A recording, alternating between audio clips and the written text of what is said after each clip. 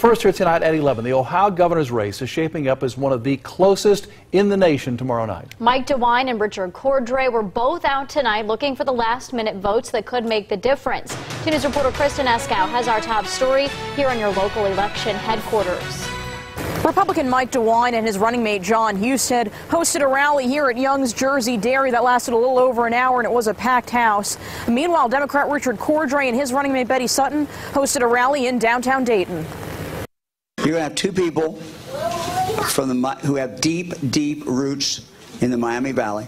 Republican Mike DeWine comes home to Yellow Springs the night before Election Day for a rally alongside running mate John Husted, Congressman Mike Turner, and Senator Rob Portman. John Husted and I will make sure that in this state we have a good climate for small business, that we have a climate so that people can start their own business and they can grow that business. DeWine talked several issues, including the opioid crisis and his record taking on the drug companies. What they were doing was wrong, and what they did is wrong, and they've wreaked havoc all over the state of Ohio. Betty Sutton and I will step into the future of this state, and Mike DeWine will take us backward. Meanwhile, Democrat Richard Cordray and his running mate Betty Sutton rallied supporters at the Montgomery County Democratic Party headquarters.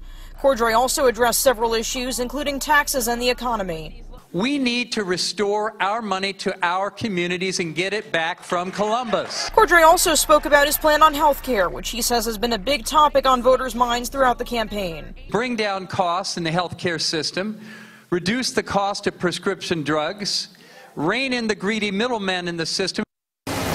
And the race remains very close. A recent poll from the firm Signal shows DeWine leading Cordray by less than 1%. In Yellow Springs, Kristen Eskow, 2 News, working for you.